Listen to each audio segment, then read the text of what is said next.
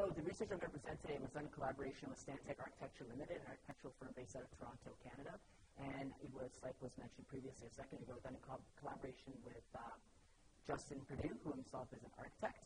And the goals of this presentation, the goals of the research we conducted, is very similar to the goals that I'm sure very many of you share, and that's kind of to bridge the gap between empirical research and the design process. And we feel that the tools present within cognitive neuroscience and our ability to measure behavior and responses to an environment or a set of stimuli could be applied to help elucidate or add to the design process. Okay, so we clearly have a very intimate relationship with the spaces we occupy. In reality, the vast majority of our time is spent within built environments. And architects have a general understanding that the decisions they decide to make and their design decisions and the visual features of the space that they design will influence not only our behavior within the environment, but also our experience of the environment itself. Say this, it's quite uncommon for architects, at least at this point, to look at those individual features and visual properties within the environment which might influence the experience of space.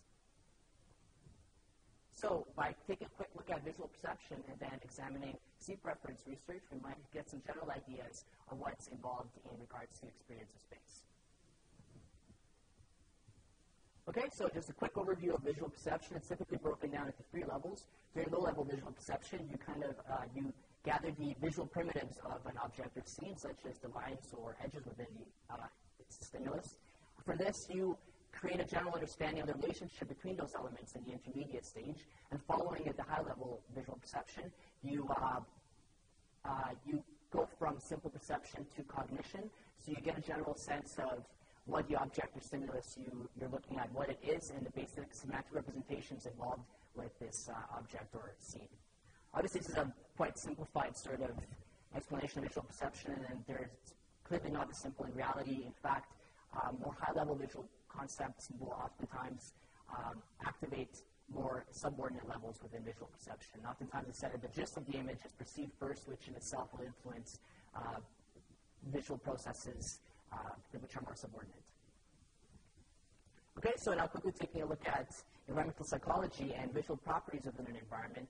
Let's try to figure out what visual features within an environment lead certain environments to be preferred over others and might shape our experience of space.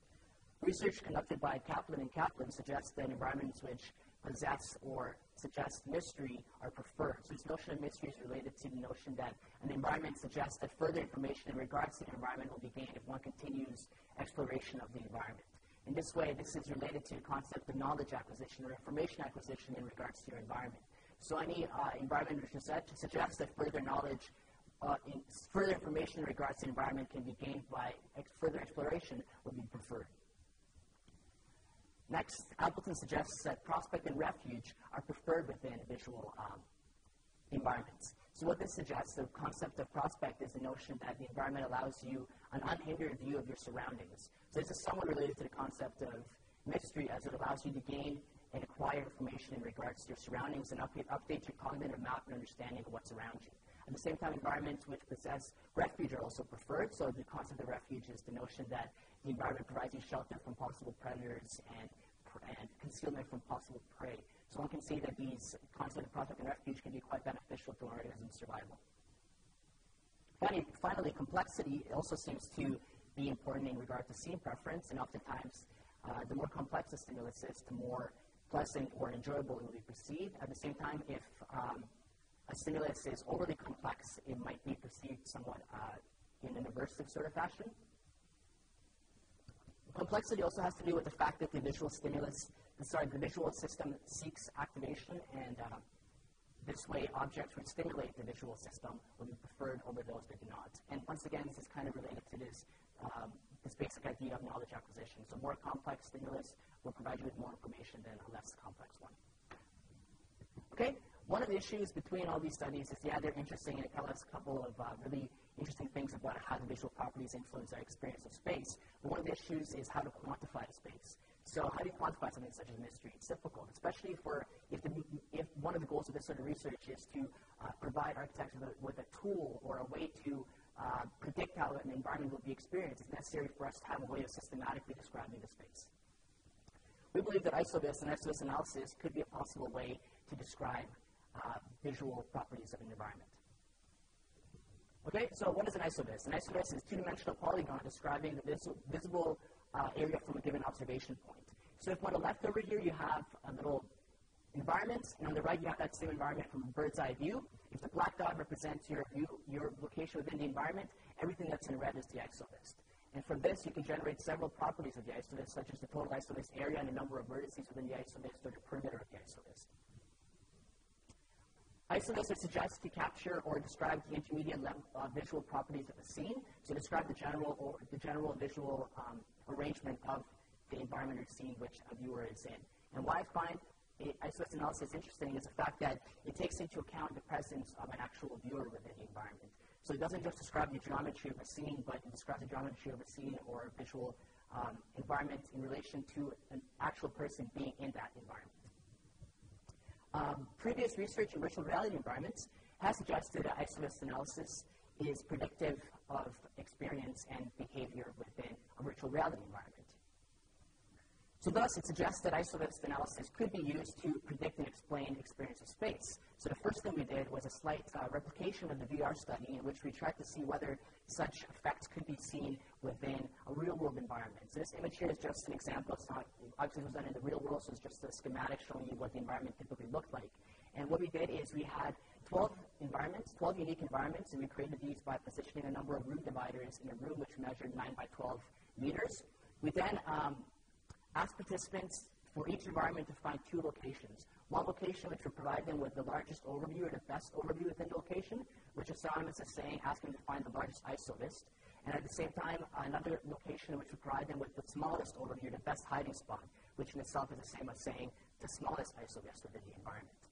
When they reached those locations, we marked down the locations and generated the ISOVIST analysis for those specific locations within the environment.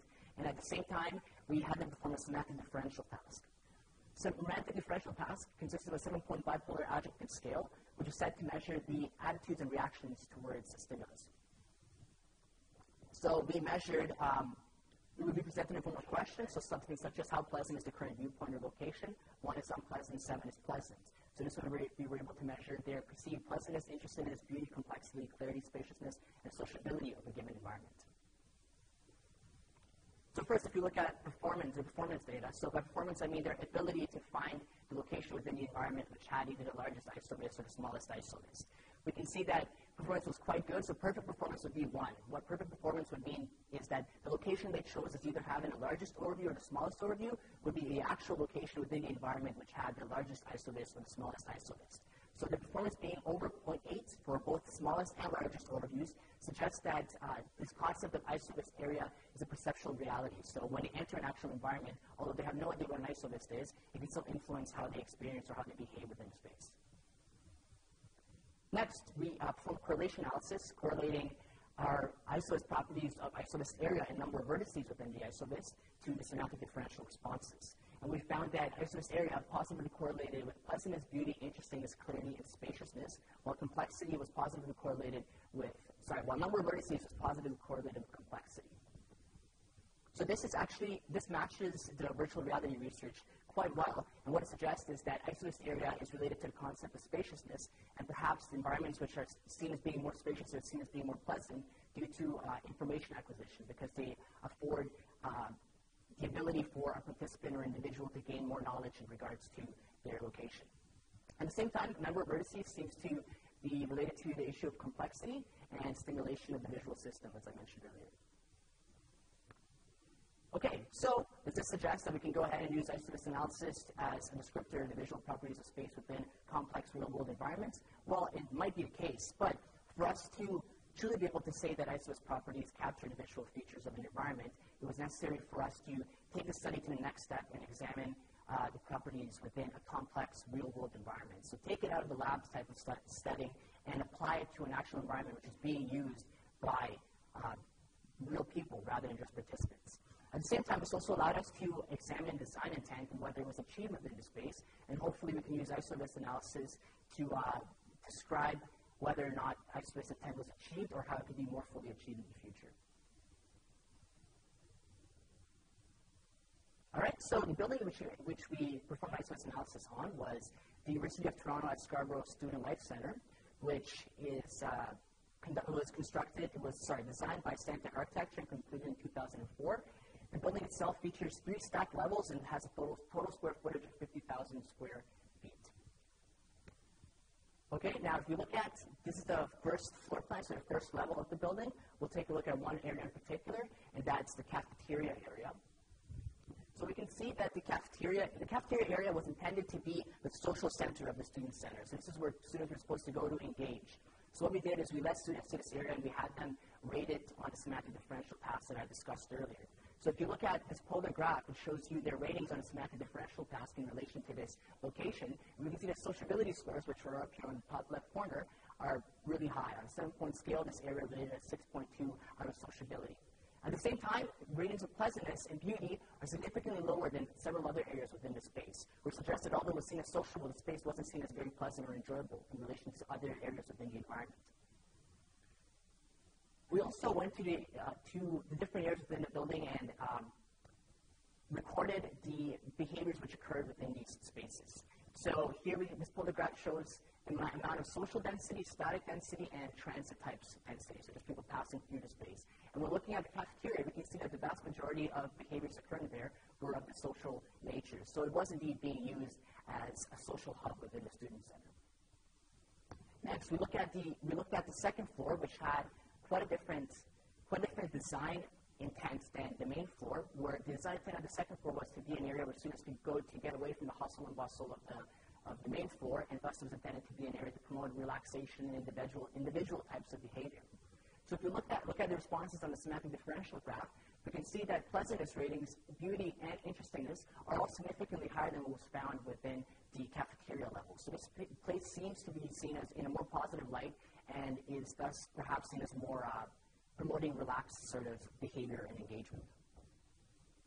When we look at the density of behaviors in this space, we can see that the majority of behaviors were of a static or individual nature, so design intent was achieved in this respect. The last area we looked at was this newspaper radio station area. We looked at this area because in the architect said it was supposed to be one of the more important areas within the space, as it was intended to be a representation of the student body on campus. So it was supposed to be the face of the student body within the building. Although the architects had high goals for this location, if we look at the ratings on the pleasantness, beauty, and interestingness scales, we can see that it's actually quite low and wasn't seen, thus wasn't seen in a positive light by the student body. Furthermore, this shows that this place wasn't really accessed at all by students for any type of behavior. They didn't even pass through the space, so yeah, definitely failed in respect of being kind of a central area within the student center. Okay, so now what we wanted to ask is whether ISOVISTS analysis could be applied in this really complex real-world environment, and beyond this, whether ISOVISTS analysis could be employed by a tool by research professionals to predict or explain how their buildings or spaces will be experienced. So we correlated ISOVISTS properties with the semantic differential paths, and these are just 2 sample estimates generated by a program called DepthMap, and the program also allows you to get a wide number of ISOVISTS properties, including ISOVISTS area and number of vertices, etc. All right, so here we have our correlation results. So looking at ISOVISTS area, it was supposed to be a possible predictor of a wide number of factors, including pleasantness, beauty, interestingness, clarity, and spaciousness. In our study, this real-world complex study, it seems that it only significantly correlated with spaciousness and sociability, and those were both positive. So as ISOVISTS area increased, the space was seen as more spacious and seen as more sociable. When we look at the correlation results examining number of vertices, which was intended to be a measure of complexity and perhaps even pleasantness, we only found one significant correlation, that was the correlation between number of vertices and spaciousness, and this was a negative correlation. So what does this mean? Does this mean that visual features captured by ISOVISTS properties don't influence our experience of space? I believe what's going on here is the fact that the student center is a complex and dynamic environment. So yes, the visual features and properties are important, but it's not the only thing that's going on. And the ISOVISTS properties are probably confounded with a wide number of other factors and features within the space, including the presence of other individuals and previous memory representations formed within the environment. And even when we perform linear regression analysis, for those of you that aren't familiar with what linear regression is, it takes a look at the dependent variable, in this example, spaciousness, and it examines what factors significantly influence the dependent variable. So here we can see that when we perform linear regression analysis on spaciousness, previous experience with the building, along with ISOVISTS properties and the amount of social behavior they experienced or saw within the space, all significantly influenced gradients of spaciousness. And this is just one example, but this was case through the various linear regression models I created, in which it was never just ISOVISTS or visual properties alone. It was always an interplay of various different factors and properties. So one other thing that's kind of important, and this kind of gets at, is the fact that the lab environment is quite different from the real-world environment. So the lab environment is typically devoid of other individuals. So it's an empty environment that has no people in it. At the same time, it's an environment which people don't have previous experience with the space. So they just walk into the space for the first time when they're performing a study or conducting an experiment.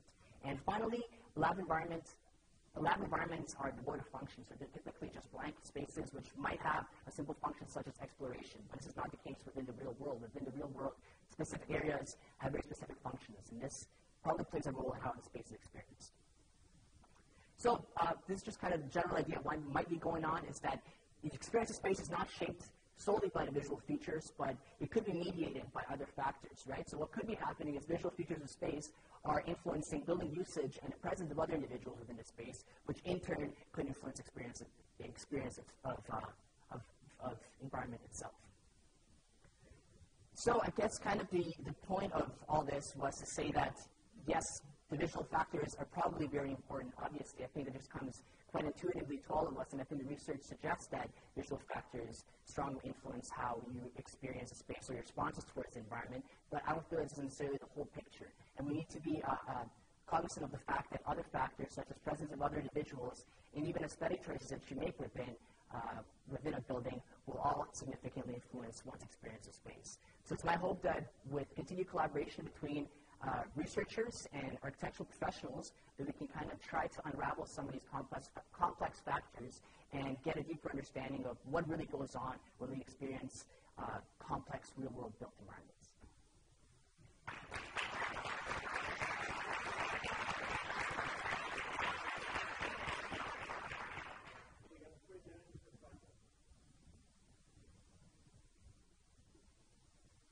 Sure, everybody's tired, so no pressure. It's okay. It's been a long day. I'll be out in the lobby if anybody wants to find me. So, but yeah, any questions? Okay. All right. Thank you.